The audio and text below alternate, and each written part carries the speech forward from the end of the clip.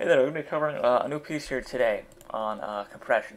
So this is part 4 of our bootcamp series. We're talking about compression tech and couplers. So the simplest way I can put this is that if you aren't aware of compression tech, you are missing out on a lot. Compression tech and coupler usage vastly increase the threshold at which you can manufacture effective technology in this game. I'm just going to start a quick base here while talking about kind of the synopsis of it. Using compression tech and invisible items, you can actually make higher quality mechanics in less space, and I'll show you an example of that in a moment.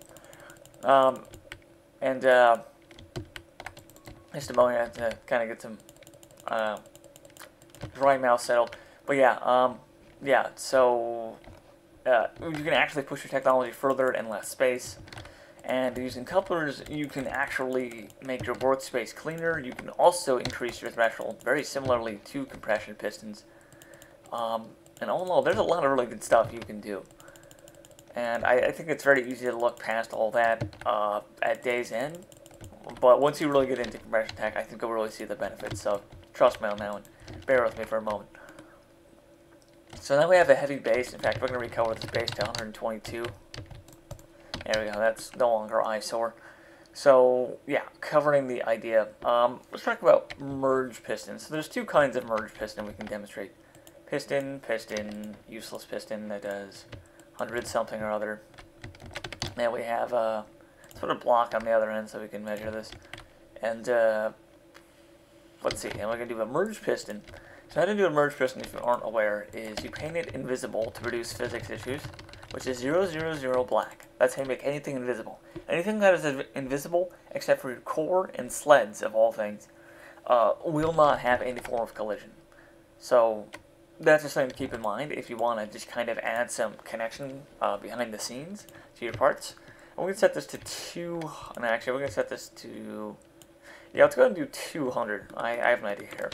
And we're going to put the event twice in this case. This will close 2 block space due to 200. And we do a single merge event, a single merge group application, which is also black like the invisible nature you want. So that's a good trick to remember. And now we're going to put 3 colored blocks on top of this, and we're going to paint them, I think, green, yellow, red.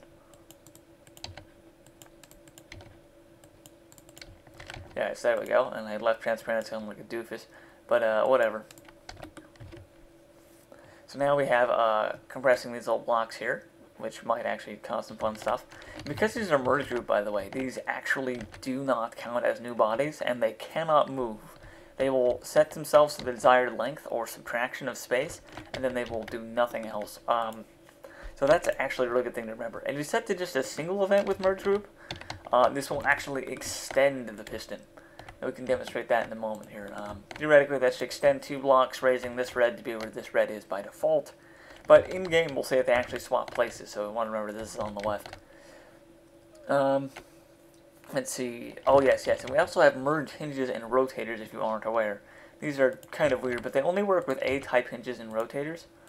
Simplest way to put it. And we're going to make these invisible for same reasons listed before, just to kind of reduce physics bugginess. And you can also do merge with certain set angles as well. Just like with pistons, you can do both. In fact, we're going to do both just for kind of showmanship here. We're going to do 30, and we're going to do, okay, apparently 30, 30. And, actually, maybe I'm doing this wrong. Maybe there is, yeah, I don't think you can compress. I don't know, let's see if I'm just full of crap in the moment here. And we're going to cover these first ones blue, and the second one sort of cyan. There we go. So yeah, now we've got these guys covered. We're going to do a neutral event 60 times 2. These are merge group, good. Copy, paste, remove. And yeah, let's see. And I think that really covers the most. So we're going to go and, whoops, I've got to add a core to this. Silly me. So yeah, demonstrating this briefly. We're going to have some interesting stuff going on. We have indeed compressed this down to the yellow, actually, because it compresses the piston block using the first 100 units, and then compress the green block into the body. We have this thing extended as a piston, obviously, and we only have one piston shown, as you can see, as they merged all the redundant pistons to close space automatically. That's a weird trick I didn't read until I was modifying the gravity Rex. We're also noting that 2 blocks above that we have the extending merge piston, which we can't demonstrate, but it's quite stable. And then we actually have perfectly identical effects from using double vent versus single vent. So good to demonstrate that here while I was foobarring all the information, so we can be very concise about what can or cannot be done. So talking about like what's the applications of compression tech. Obviously you can fit more things into more space. Now let's demonstrate that briefly. We can mount let's just mount 3 cannons, and we're going to use this. Now we're going to slap 1 barrel on that with a line cannon 50, and that's going to look like that. Now the cool thing is using a 2-block compression piston, which is usually the most common piston you're going to use for almost all applications. We actually have this sort of setup going right here. And now we can actually compress twice as much gun in an exact amount of space. And as long as there isn't any moving parts per each segment of these guns, which, I mean, for the life of me, I can't possibly imagine, but just so you know, this will actually stop these from having any physics bugs relating to compressing them into each other. If you do have physics bugs, it's probably related to moving parts and things like that. So, just a word of advice if you have to do some problem solving one day. So, yeah, that's a good way to compress more weapon in less space. Obviously, you will have a heavier weapon still from twice the mass, but that's not really the worst thing to ever happen. Now, we talk about actual clarity of function and not just quantity of weaponry. When I state that cannon trick works even better with swords. Swords, compress them down each other. You get 8 or 16 strength swords. You don't even need amps. You can just plow through things uncontested. But let's see, we did a micro cam piece here earlier today, and here we have it. So this is a good example of what compression tech can do for you. Now, as you can see, we have 2 cameras, which aren't visible, but still work. We have 2 couplers, and we have some anchoring force that's irrelevant. And then we have rotating up and down for this little mini turret. We have rotating left to right in this little mini turret. This is basically just a sideways configuration of what you would do for most turrets. And it doesn't matter how you mount your turret so long as you do for the most part, and as long as it doesn't collide. You know, we space this out for clarity's sake. And we also limited our range of motion to plus and minus 30 degrees to not have the gun implode the body.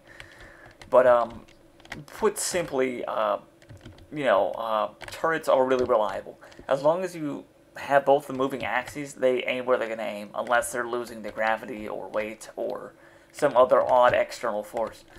And now we have 2 cameras. We have a center camera for viewing center, and we have a camera that is mounted by coupler offset. This is what I call a floated optic. By using this to shove 2 blocks to the right, we're actually right above the gun here. And we can just kind of build these in a separate area. We can even use B and shove these around and not have to care. And just be able to move these around for more workspace clarity in case that first workspace clarity wasn't enough. That's phenomenal, I find. Now, moving on, we have, like I said, the sideways camera.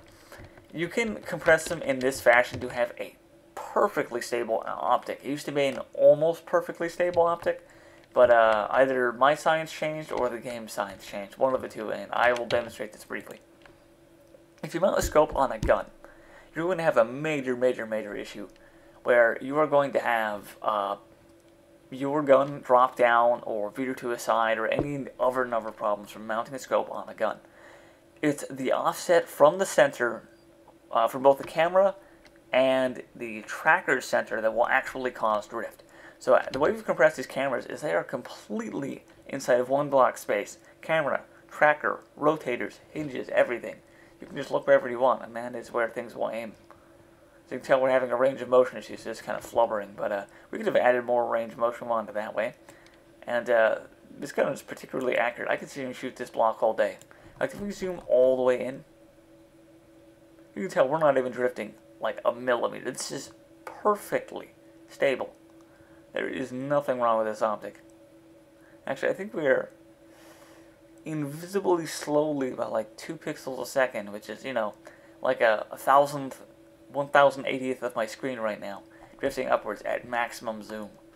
If that is an absolute heresy, I don't know what is.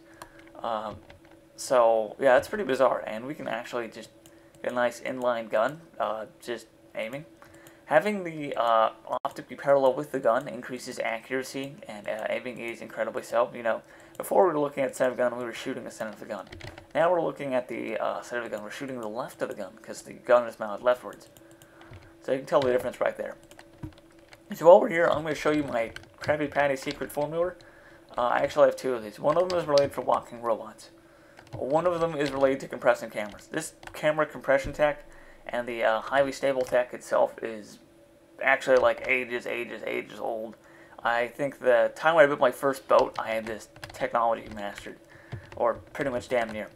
So imagining our coupler is going to be mounted 1 block high, and we're not offsetting the Y on either.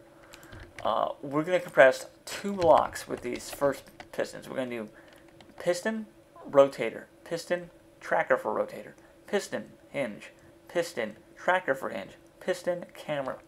And these are all just 200 pistons for maximum clarity. I was doing an experiment with less compression pistons last time that actually caused more optical drift for reference. But you could actually do 300 pistons and compress, like, say, both the camera and the tracker at the same time to reduce space further on the gun. But I would not do it on the camera because you lose stability and accuracy. And quite frankly, having an accurate optic and an easy-to-use mech is the single greatest favor you can do for yourself as a player. The ability to, without question, aim and operate your mech to the maximum of ability at long range, short range, whatever combat. You can give it everything you've got at very high operating thresholds. And that will put you at a serious advantage over your competition. And that's kind of one of the many things I want to get into in this series, and kind of talk about how to level the playing field between new players and old players, and a lot of the engineering involved. So anyways, imagining what we're doing with our pistons is, imagine compressing 2 blocks down. I'm just kind of doing this with my finger in real life, kind of count blocks. But 1 block down, the rotator is above the coupler. 2 blocks down, it's inside the coupler, and the coupler is just on top of this. And then we do the same thing with 2 blocks down. First one, coupler above rotator, and then coupler into, or tracker into the rotator after that, and above it, yada yada yada. And we do the same thing with the hinge, inside. And we do the same with the tracker, inside. And we do the same thing with the scope, inside. So by the time it's all done, as I can demonstrate very briefly here, love of God, always make this invisible for many, many, many reasons. You compromise the clarity of the robotic camera when you don't make it invisible. But as you can tell right here, this is an orgy of camera on rotator, on hinge, on tracker violence. It's just an absolute bottle of mayhem. But that is the entire aiming apparatus, intangible to gunfire, perfectly stable, or damn near in its operation, and lined up very beautifully, just 1 block space above the thing. So with that, you can really just make optic systems easy. You can put them above guns for precise aim, you put them on the torso for kind of dual wield favoring aim, if you like having a gun on each arm and just raining lead down range with both. But yeah, that's kind of the essence of what I would mostly do with compression. And you can do some other stuff. Let's go and demonstrate this briefly. I have a robot, my Hellfire, I've already demonstrated a couple times, actually uses this technology in an odd way. You can use this artistically as well, I want to take a moment and say. So looking at the Hellfire and its absolute maze of mechanics, we are actually using compression pistons sometimes put things at very particular offsets. We're sometimes using them to actually shove moving parts into pieces of the body. You know, normally you couldn't mount 2 couplers inside. Actually, I guess you could mount them inside these blocks, but it'd be pretty weird. Yeah, so we use compression pistons to compress these in a block each and kind of shove them back where they should be inside these little slots.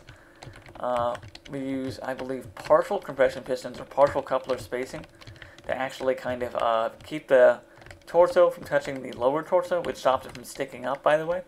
I've done the same thing with the shoulders, as you'll notice. In fact, these are dummy right here. And a handful of other things, but in essence, you can see I've used lots of compression, cameras, no doubt on weaponry. I've done it on armor plating for some degrees. Lots of little intricate things, and couplers have made the workspace a disaster, but a manageable disaster, because if I had to have all this mounted on the machine, I'd be using even more compression tech in pure piston form. Couplers really are a beautiful invention. I think I'll cover while we're here how I use couplers as I take my time and I find what I want to color. I'll be like, oh, this is the camera. This is the first thing I want to make, so I'm going to color this 25 red, and then I'll do 50 red, 75, until I'm at 250 or 255. And then I'll go over to 25 green, 50 green, and I'll go green, blue, red and green to make yellow, green and blue to make cyan, or actually, yeah, and then probably red and blue to make magenta. So that's just kind of a cycle, and if you do it right, you get, I believe, about 10 couplers per every single color. So that is a 60 coupler game plan. And whenever I do physics, I make sure to set this aside. I do a black box, as I call it. I do about 25 plus 1 red and plus 2 blue. So you have like this purple hue on these couplers. And these are used purely for core physics. In this case, we're talking sled tech, gravity compensation. More sled tech related, this being part turret, don't mind that. An AG graph for stability, and thrusters for movement. So at day's end, we have this massive maze that all assembles into this beautiful, lean, mean machine. And if this isn't an example of an absolute mess of clutter made manageable purely by compression tech and made competitive by compression tech, I don't know what is. So I think that covers about everything we have here for today. So I'll see you guys next time. But for now, WCCC signing out.